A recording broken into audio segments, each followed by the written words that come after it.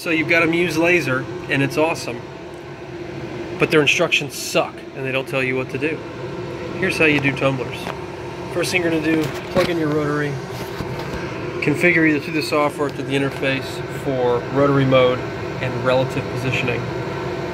Take the bottom out, put it on the riser, use whatever you've got to use here to raise your workpiece up so that you can get the focusing billet on top of your workpiece and underneath the head. Once you got that, you need to set your alignment here so that this rotary system is the square along the x-axis. So how do we do it? Well, take out your, put it in unlock mode, right? And then run it along the x-axis and look for any run out. You can do this by jogging it or you can do it by hand. Just make sure you're not bumping the x-axis as you go along.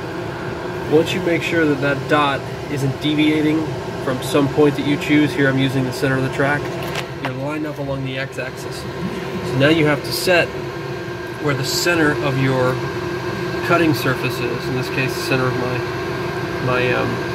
tumbler here. So here I'm using the output shaft, you see it here, right? I put the laser on it, and what I'm doing is I'm aligning for the brightest spot, the brightest return I can get on that laser. It's actually easier for me to see right in here. So I'm using this. I'm just going back and forth, dithering. Right about there. Alright. So now I'm going to lock the gantry, right? And I'm going to jog this guy all the way until it stops. X equals 20, right? Now I'm going to reboot the unit.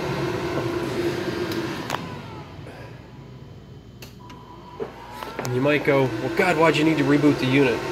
Well, because we have to redefine where 0 is. Because normally when you turn this thing on and it's not in rotary mode, this gantry starts to move and it winds up finding itself 0 and 0, and then it goes back to where it was. So it knows where it's at. Here we kind of have to fool it, and this is the part that bothered me when Full Spectrum didn't bother to tell us anything about this. Right? So I'm going to let it boot, and I'll jump over to software. Okay, now before we go to software, it's just finished rebooting. You see, here's our boot screen. I still don't know why that turns red, and it doesn't tell you anywhere, and pressing it twice doesn't take pictures like it says in the manual, so whatever. Full Spectrum, you guys need to revise your information, or I'm going to have to make more videos. So here's what we're going to do. We're going to now run the laser red diode indicator to where we want our markings to begin, which for me is here. Now check it out. We're going to go to software. Alright, my device restarted. Hey, there it is. It's going to reboot. Alright, I'm going to go ahead and once it's ready to go, I'll give it a second, but check out down here. 12.952. Now if I was to move or jog along the x-axis, this would change. But if I would have started with the gantry right in the middle, well, 20 would have been here in the middle, which wouldn't have given me enough room in some cases to do what I want to do. So let's go ahead and this is my file. We'll drag that in. We'll go full screen. Alright, can I zoom one-handed? My microphone's not working, so I got to do this all one-handed. Alright, here's what I'm going to etch. Here's what they don't tell you.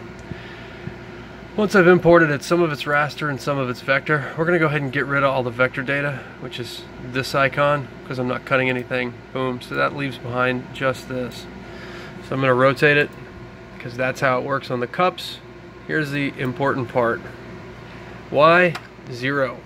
Because it doesn't matter. X, because we're in relative mode, I'm going to set it exactly to what this is, 12.952. Bam. So guess what? Now this is actually where it thinks the laser is. So it's going to start here at what it perceives as 0, which is going to be the bottom of this wing of this little airplane. I'm going to reset this to the number I know is right for what I want it to look like. The threshold, I'm going to bump this up to 500 by 500. And the power that I've been using is 90 with a speed of 50. That seems to work just fine. And the black and white threshold you have to adjust based upon the level of detail that you want. So I was using, if I can zoom in, I was using this as kind of my defining mark there, that little orb. Alright, so this guy's ready to run here. We're going to hit the go button. Oh, we got to drop the cable. Hold on, we're going to drop the cover. Alright, back at the laser. This is ready to go. Water's running, fan's running. Let's hit the go button, run job. Remember, we've got this equal to here, and this is saying the size of my workpiece is 3.1 inches tall, and it is 10.8 inches long, which is the circumference of the cup. I think is right around 11 and change. So this is ready to go. We'll hit run.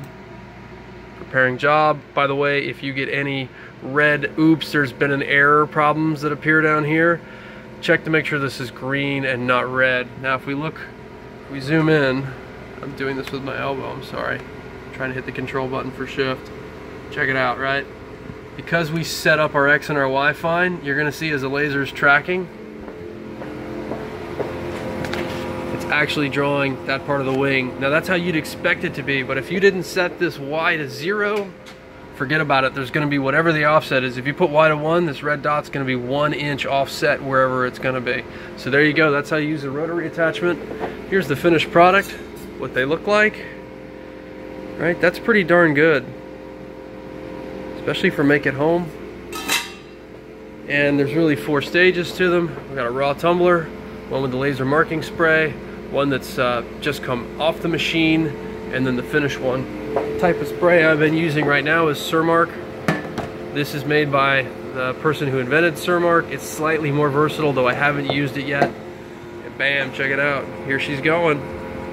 Another one looks good. By the way, this just rinses off with water really easy. Just go light. You just want a complete coat. That's it. All right, enjoy. Muse, revise your full spectrum.